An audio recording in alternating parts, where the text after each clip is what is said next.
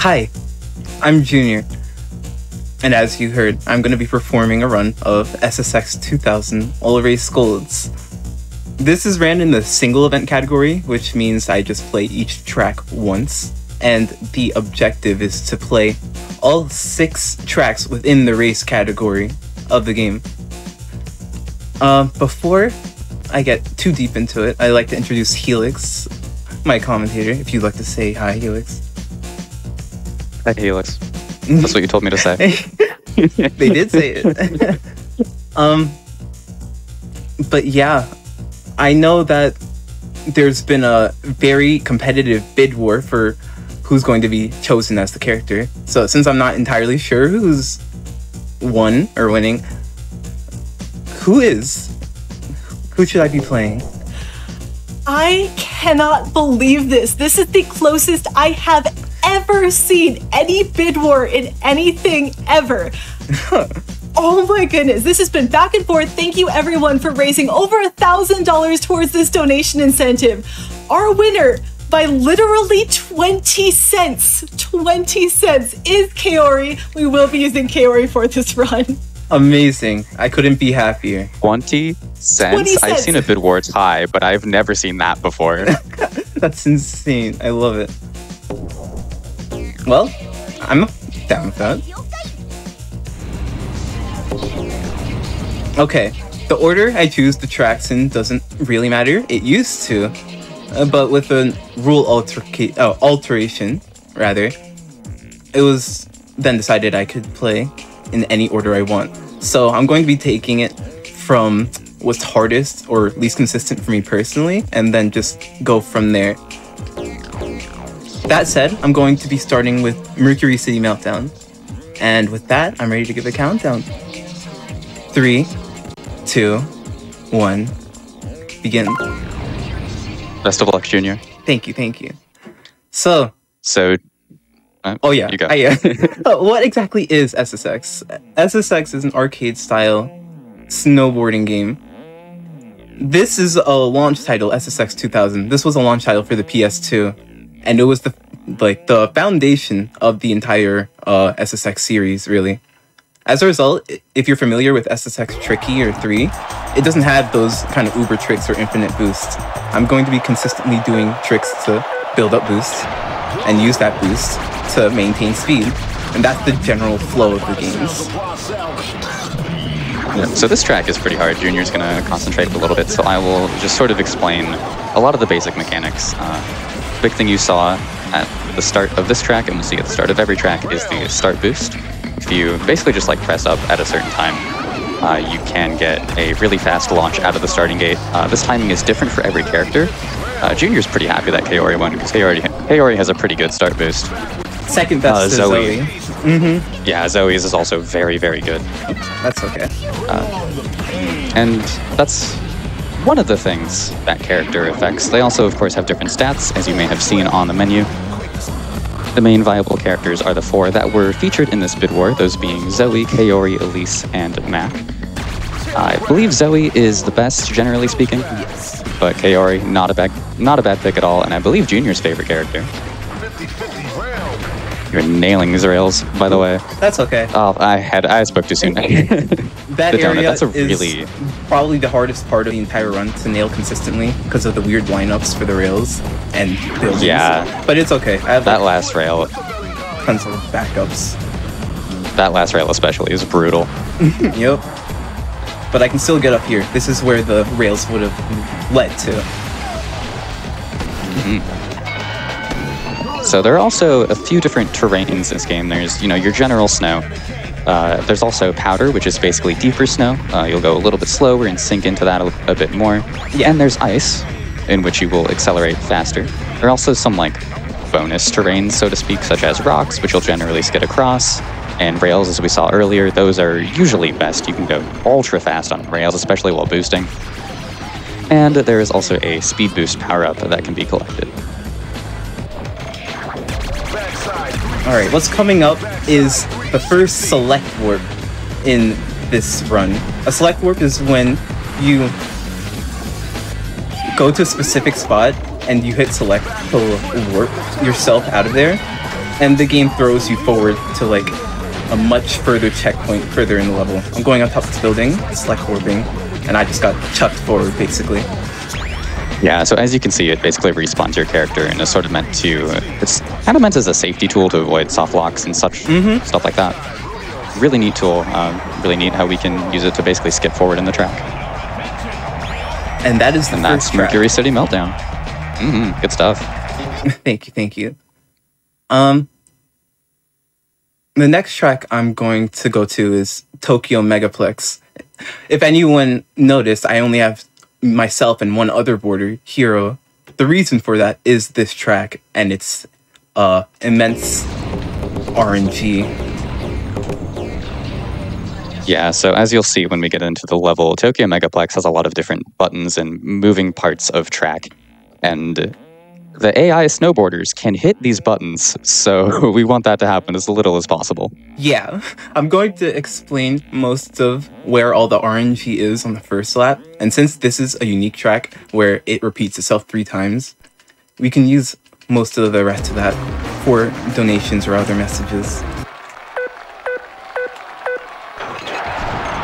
Here's the first instance of RNG. This fan, it can send you anywhere between the left, middle, and right. It can also send you either on top of the rail or not. I got lucky. This is almost optimal. And rails are very finicky in this game. Links with a select warp right there. And I hit that button. And I want this button to stay down. These doors are another instance of RNG. They can open and swing closed on a whim, so you just kind of have to be ready. As are these sliding bumpers and those doors. Besides my one mistake, I got a pretty fair first lap. And I tap boost to maintain this speed I have. Tap boosting is essentially just when you're at a good speed, you use that to maintain your boost. Like, maintain your speed while conserving boost, essentially. And one thing I want to mention here is that Junior's not going to go for this because it's awful, but there is a way you can skip a lap on this track. It involves pretty much like going back up the rails and then jumping back into the fan. I don't entirely understand it because I don't play this game very much, but it's absurd. So if you ever get a chance to see it, definitely check it out. It's really funny. To be honest, even I barely understand it, and I played this game. It's a ridiculous skip that's very difficult. But yeah, I think now's a good time for any messages you might have. Oh, sounds good. We do have donations coming in. Thank you again, everyone, for supporting Prevent Cancer Foundation. We have $50 from Verdant Mischief, who says, "Hi, Sammy," smiley face. Thank you so much for that one. We also have $25 from Johnny, who says, "Wow, you really made it, huh? It's unreal. So proud of you, buddy. Keep it up, tear up those slopes. Put my dono to Yakuza Super Boss." Oh, that's a great incentive that we have open right now. We have already met the karaoke performance incentive for that run, but the Super Boss showcase for Yakuza happening either later today, later tonight, depending on your time zone, still needs some help. It's at just under $9,000 out of the needed $30,000, so that's one of your donation options. We also still have Cultic Void Plus Showcase, again, under $200. So if we can meet that one during this run, that'd be really exciting. Again, that'd just be great for the runner to know that's going to happen, so they can give us the best showcase possible. I would just like to say a 2:35. Yeah, that's my best time I've gotten on console. It's a very strong time for a track as inconsistent as this one. Like, honestly, yeah, after that one mistake, that looked really good. Yeah, I'm happy with that. Next is another difficult track. I mentioned in the interview, Mesa Blanca. This one's the one that has the Wild West aesthetic. And Mesa Blanca, or as I call it, 50-50 rail. You'll see why. You will see why. Yes. We love Rozelle, the announcer, by the way. He's the greatest. But, yeah, this track has a lot of cutting through trees, avoiding rocks narrowly, rails, a lot of rails, and it's very tight, like, has a lot of tight jumps as well. But when you are like consistent at it or like get a good run, it does feel really good. Didn't get a start boost there, but that's okay. I forget if Helix mentioned it, but like each character has a slightly different timing for the start boosts. Yeah, I did mention that. So this, as you can see, this track has a lot of trees and rocks, and so Junior will be taking some very specific lines here. Yes. Something I also wanted to bring up that I almost forgot about is the control scheme that Junior is using. There are a couple different control schemes in this game. Oh, yes. And yes, Junior is specifically using the Pro control scheme rather than default one. And that's because it allows Junior to turn while holding jump, which is not something you can really do on the default scheme. Yeah, it helps a lot with optimal lines and like lineups while you're holding free lines, which is basically just how you get faster spins in the air. It's a lot of, like, it's basically required in show off as well, the tricks category. Speaking of tricks, there is a board style that is specifically tailored to that, called freestyle. And then to contrast that, there's the Alpine board, which is tailored towards speed. But one we always use in the speedrun is called BX, the balance sort of board. Yes, that's what I'm using right now. That's okay. Exclamation point tree. Oh, I didn't get a jump out. That's okay. How did you get on that rail? Oh, wow. You really have to master how rail physics work. Leaning up your board a lot like that helps you get on a lot more rails that you would like otherwise miss. You'll see me do it a lot in Snow Dream. Snow Dream teaches you a lot about that.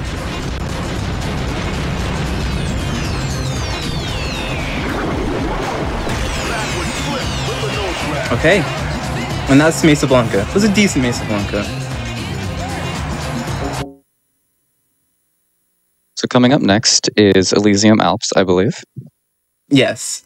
This, I'm not gonna get too ahead of myself, but this is kind of my best IL, because it's the one I spent the most time on. Hopefully I can perform in a way that shows that off. It's also the longest, like by far. Like at the highest level, the current world record is a 3 minute 6 second, like 306.50 by Kellycat. So yeah, so yeah, we'll, it's a pretty we'll be here a long while. We'll be here a while. Yeah, there will be a good amount of time for donations and whatnot as well. This also has the most amount of select warps in 4. You see the first one in like the first 10 seconds. This first one comes very early. Oops, that's okay. Welcome to the Elysium Alps. Okay. A little bit of a slow lineup, but I still get the warp, and it throws me all the way forward right there. And I can just squeeze through there. So this will be 3 minutes of optimization, basically. Basically. The best lines possible. We should explain bunny hopping. I believe about a minute in, you will do some bunny hopping. Oh yeah. It's not a big thing in this game as much as it is in, like, say, SSX Tricky, but we'll see it in Untracked since the incentive for the extra tracks got met. Thank you all for that. But in Powder, your board and your border typically sink under. That was actually a good bailout, because you can jump like that and it helps you stay above the powder and usually helps you maintain max speed 74 miles an hour. Alright, coming up is the second warp.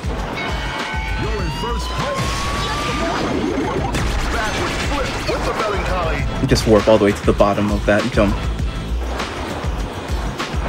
I'd say there's some time for donations right now. Sounds good. I'm gonna do my best with this one. It's $50 from DJ Atomica, who says, "Hey folks, DJ Atomica here. It's time to shake what your mama gave ya. SSX is peak time, and it would be a gin and sin to not donate with no remorse to this top bomb of a game. From the Elysium Alps to Mesa Blanca, get ready to enjoy this snow dream of a game before you have a Mercury City meltdown and watch this style mile of a run. It's about to get SSX tricky down these deadly descents, but Junior is about to go SX on tour like a pro and show us how it's done." I hope some of you see what I did there. Thank you so much for that $50 donation. That was wonderful. That was a fantastic read. Yeah. All right. People are so wonderful with their donations. Please keep sending them in and supporting the Prevent Cancer Foundation. There you go. You still have time for a couple more. The rest of this track is basically just straightaways and path boosting. Sounds good. We have $5 from Prod16, who says, "Gotta get in a donation for SSX, one of my favorite game series. I also absolutely love to see virtual avatars being welcomed to GDQ." Thank you for that $5 donation. And for everyone donating $5, $50, $100, it all makes a difference. You saw our bid war come down to literally 20 cents. I'm still not over this. So every little bit does help, every bit does count, and every bit makes a difference. Thank you all. We also have $500 from 111 too, who says, "Digging these runs. Gotta put that money towards that delicious cake in Portal. Hoping for a sing-along at the end of Portal? Fingers crossed." Portal is making some moves here. It's at 23,000 out of that needed $80,000 for that bonus game, so keep your donations coming in strong. All right. That was the end of Elysium Alps. 3 minutes, 17 seconds is a pretty good time. So I'm pretty content with that. Let's see. Up next is actually Snow Dream. I mentioned it before, but it's another track like Mesa Blanca. Oops, not Elise. It's another track like Mesa Blanca where it's very tight, but instead of having a ton of trees and rocks and then a couple rails, it has like all rails, basically. I'm gonna try my best to get on as many of them as I can, but the rail mechanics in this game can be a little iffy, and like the hitboxes can either be really large or like really small depending on how they feel. So we'll see how much this track agrees with me. We haven't seen anything particularly egregious yet this run, but sometimes Junior will sometimes Junior will land directly on a rail and the game will just say no. Like, it gets bad sometimes. It's been okay so far though. But yeah, lots of rails and tight jumps here in Snow Dream. 10 rails like that, they happen a lot. Like, whenever you see a 10 rail, that's usually you were close to the rail, but still too far.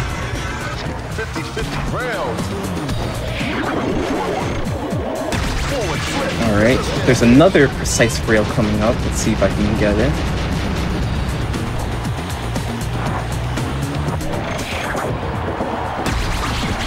Awesome. Oh, they really like me. Let's see, I'm probably gonna hit that. Yeah, but that's totally fine, because I want to be here. I'm gonna do a couple hops around here, just to help myself maintain being over the powder.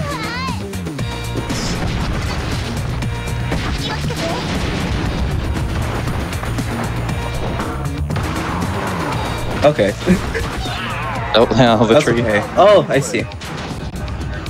The warp threw me all the way to the top of this entire section. That can happen sometimes. Oh, no. It's not the worst thing, but this game does have a lot of, like, areas where you can warp, and it'll throw you, like, very far backwards. Almost like the opposite of select warp. So you just have to be conscious of it. It reminds me of some of the older Mario Kart games. Yeah, basically. Frontside 360 with an ending. Squeezing through here. Frontside 360. And that's basically the track. Oh.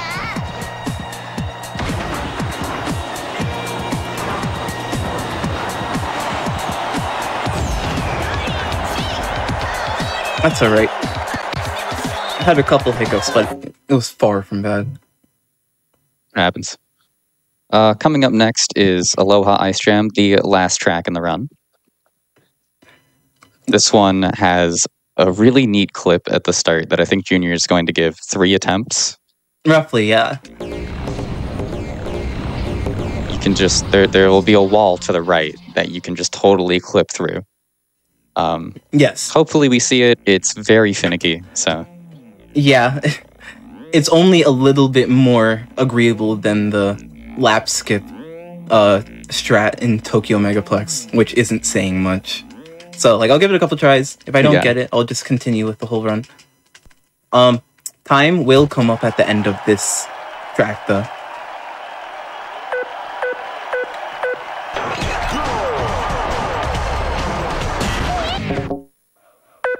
Pretty close. Yeah, that's pretty close.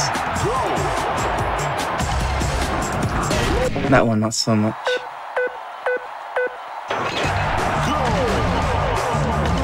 That's what you want to see.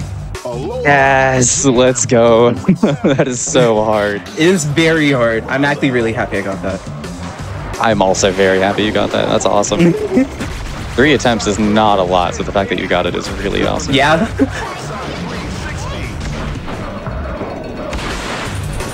Junior's so good at that.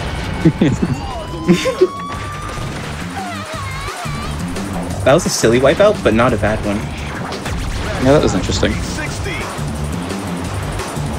I believe there's like a lucky speed boost you can get entering that cave that you were telling me about.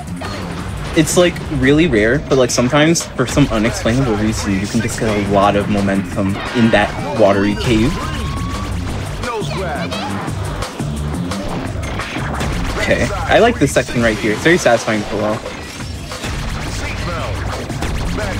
It's such a cool and unique track.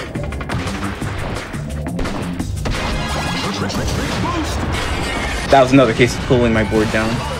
Wow. Alright, this track is basically over. I have one select warp right here, and then the finish line is like 5 seconds from here. We'll get ready on time. Yep. And time. Well done. That was a great ice jam. Yeah, that was really strong. It only took me a couple of tries to get the wall clip too, so I'm very happy with that. All in all, not too bad of a run actually. Since the other tracks were also met, I can also perform them as well, of course. But I have to go to free ride for them because they're not race tracks.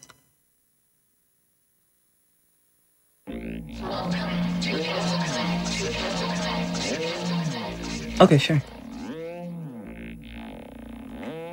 I want to say congratulations again on that run, and thank you again everyone for donating. We met this incentive way back, raising over $3,000, or sorry, yes, $4,000, my bad, $4,000 for this extra track showcase. This is all thanks to your generosity that we get to see these next 2 tracks, and oh, I'm so excited. They're really unique and really awesome.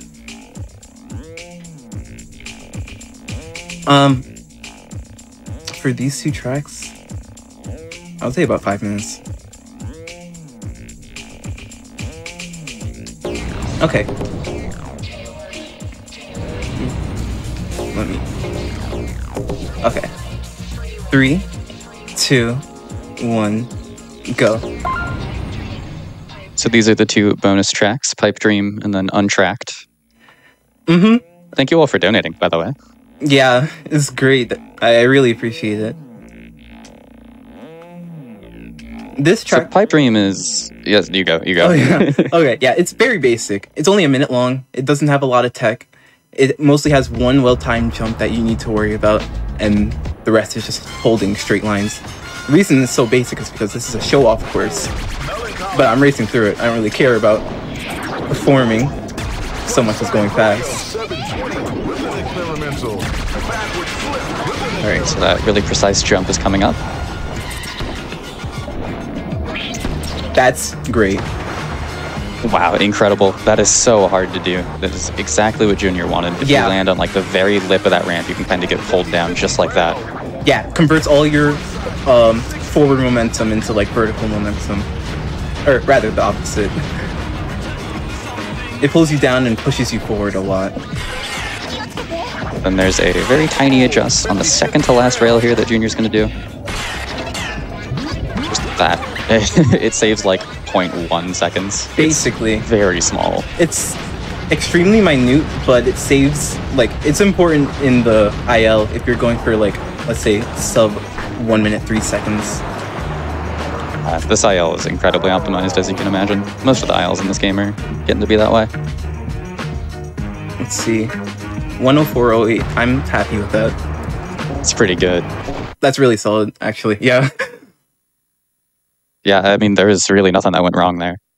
You got the jump, and then it's the rest of the track's pretty simple. So yeah, that's part of the reason it's so optimized. There's only 1-2 things to worry about.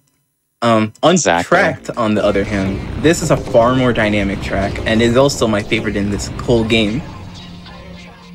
Yep, so this track is entirely powder, and you might recall from way back at the beginning of the run, I said that powder is slower, you will sink into it more, because it's like deeper snow, basically.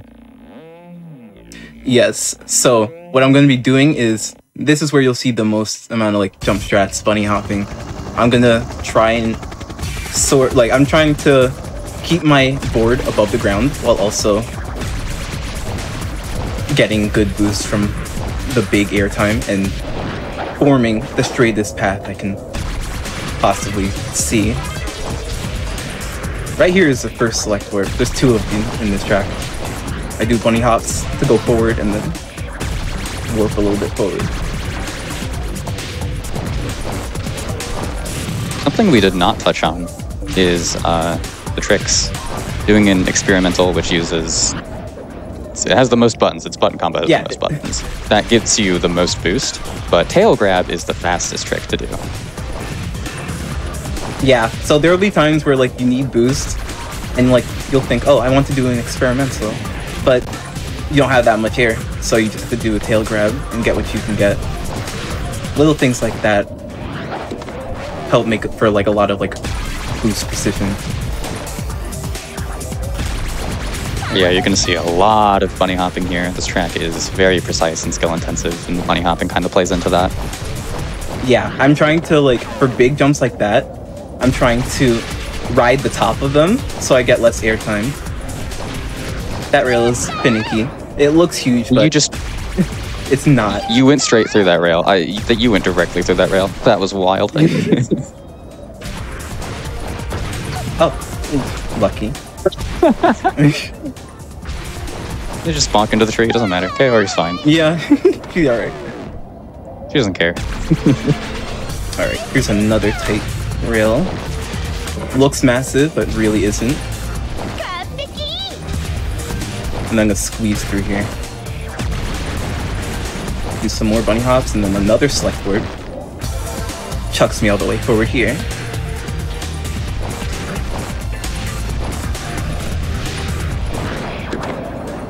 This is the second longest track in the game, by the way. It's about 20 seconds shorter than Elysium Alps at the highest level. It's such a neat track. I love this concept. It's amazing. It's very satisfying to play casually and at the highest level. Alright, the end of the track is basically here. It's a lot of straightaways from here. Like, I'd say just like 15 seconds of just cat boosting and going to the left. Yeah. Just get ready on time again. Yeah, it's gonna be right when I'm under that helicopter.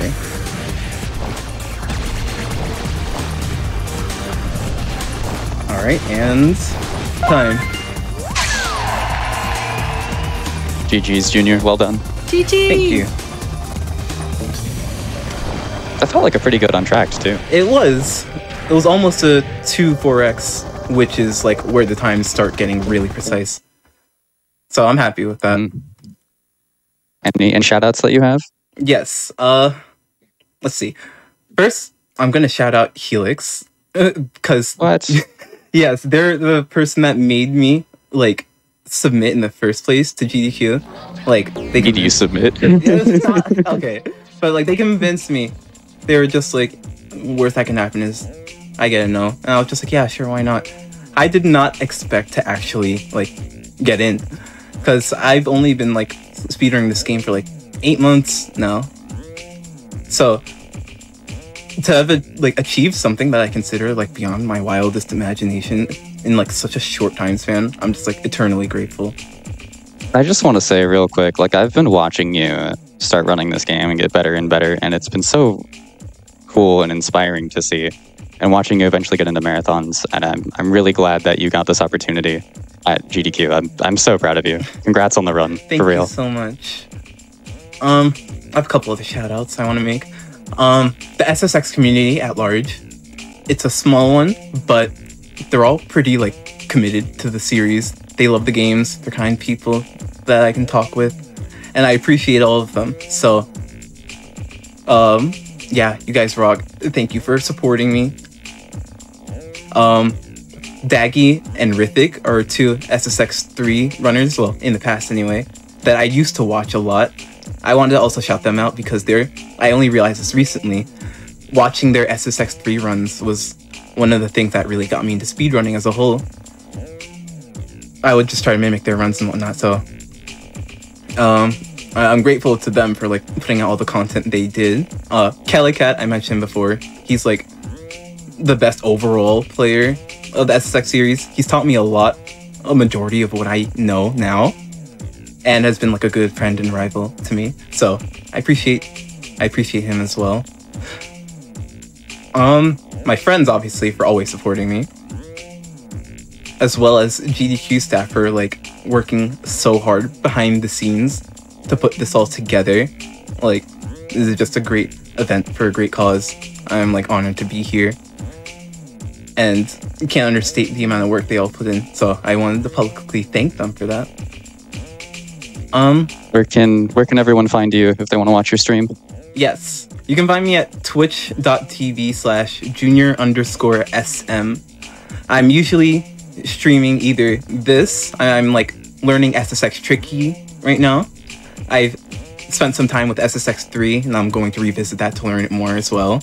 And I'm also revisiting Crash Team Racing and like speedrunning that game more as well. So if you like old racing games, then yeah, just check me out. Awesome. Well, thank you so much, Junior and Helix on commentary for that wonderful, wonderful downhill adventure. That game was such a treat to watch. And I know I'm not alone in those feelings. We got $50 from Tisud, who says, I'm so glad to see SSX at GDQ. Let's get that super boost and go faster than ever before. And speaking of fast, we are about to head into a fast break. I will be stepping away from the night, but the Kyle Thomas will be on the microphone to read all of your wonderful donations on the other side. So please keep those donations coming in support of Prevent Cancer Foundation. For now though, stretch, hydrate, and we'll see you again soon.